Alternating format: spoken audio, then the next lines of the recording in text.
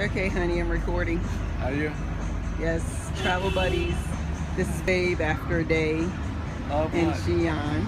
It wasn't even a full day. It was about 5 or 6 hours, right? Right. So And we didn't even hardly walk anywhere. we took a bike. That was a tandem bike. It was a killer under the sun. It was hot. Very hot. Very hot. Now we're sitting having well-deserved beer and chips. I'm having that one. And Babe I have Qingdao. is having Chinese beer. How is it, honey? Qingdao. Okay. All right.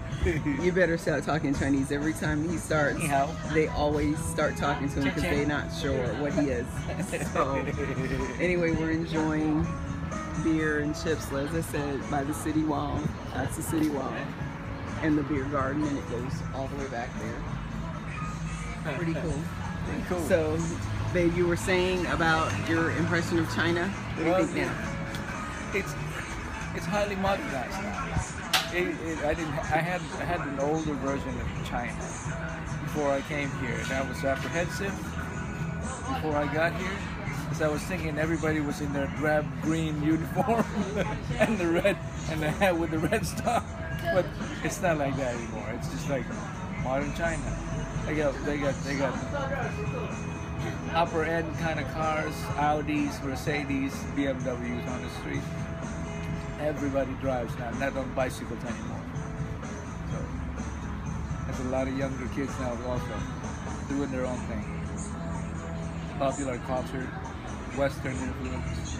They got everything from McDonald's to KFC. What else, baby? And the beer pub. And the beer pub. And the beer pub.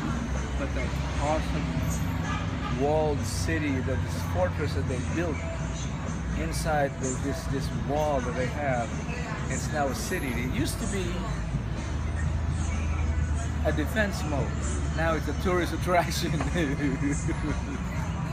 Everything's just hunky-dory, like they say in America, baby. This is better. I think this is the whole life. My impression, because I haven't seen Chengdu, but I think this is a whole lot better than Beijing. At least what the part of Beijing that I saw. Yes. But we'll see. And how about the people? The people are friendlier here. Yes, they sure For some are. reason. Because I went and asked a total random stranger at a hotel, and this is like an information booth for the hotel. And they gave me information, wrote it down, took me to a taxi, and rode a little Uber with a mom and pop sitting, driving me around in a little Mini Cooper, that old, like a 1960 model. Shocks all blown. But they found the hotel for me. Awesome. Ain't that something? Awesome. And I use their public transportation. How about that? Instead of taxi. That is the best part of it. Babe is a little spoiled. Now I will get in a taxi, horse, buggy, it doesn't matter. You know, I'll save some bucks. You know, I'll get in there. Babe has to take a taxi, and I tried to walk him through the shared ride, and he actually took a bus. So I am so proud of you. And you made it. It only took you 3 hours. No. But you made it, and that's the important part. So that is great. I had fun doing it. Good. I had fun doing it. Good. I was all smiles going through. Except, here's the only thing that I have left.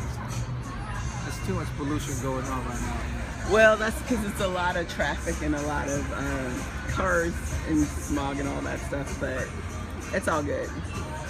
It's all good. So you say goodbye, travel buddies. Ciao.